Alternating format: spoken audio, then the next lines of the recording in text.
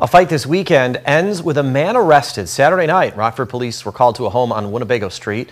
Someone reported a man with a handgun accusing another man of stealing his dog. According to police, the second man was actually retrieving his dogs that got loose. Officers tracked down the man with the gun. They say he's 39-year-old William Connor.